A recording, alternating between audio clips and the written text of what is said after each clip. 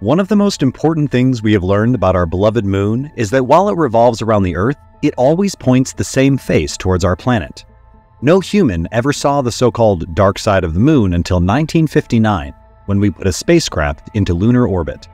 This perfect positioning is only possible because the moon takes exactly as long to revolve around the Earth as it does to rotate on its own axis. In other words, for every degree that it revolves in its orbit, it rotates the same amount on its axis, perpetually keeping the same face towards Earth. The question, of course, is whether this synchronicity is just a coincidence. Absolutely not. Tidal forces occur because the gravitational force is not the same across a given body. Newton's law states the gravitational force decreases as the square of the distance between two bodies. This means that when you get down to the tiniest details, the gravitational force on the near side of a body must be larger than that on the far side. Since we are dealing with bodies the sizes of planets and moons, this difference adds up, which is why we have tides at all. When the moon is directly overhead, the water on our planet is pulled closer to it. This causes the water level to rise, which leads to a primary high tide. At the same moment, on the exact opposite side, the Earth below the water is experiencing a greater force of attraction than the water itself. Thus, the Earth is pulled more than the water, so it looks like the water level is going up, although the soil beneath is actually going down. This is called a secondary high tide.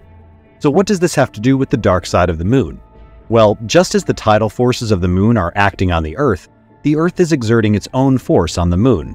Because the Earth is much more massive, our force has created a bump on the lunar surface, close to where it's nearest to the Earth. The Earth has slightly distorted the shape of the moon into a prolate spheroid, like a very round rugby ball. When the moon came into existence, it was either rotating faster than its current revolution or slower.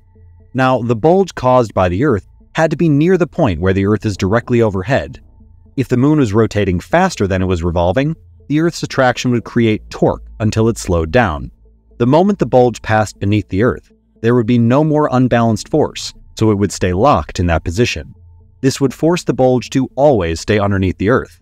Otherwise, it would simply be pulled back. If it had been moving slower, the twist would have been in the other direction, with the same synchronized outcome. As it turns out, the tidal forces of the moon are actually slowing down the Earth's rotation. When the Earth was formed, a single day lasted only about 6 hours. The moon is continuing to slow down our day by 15 microseconds every year.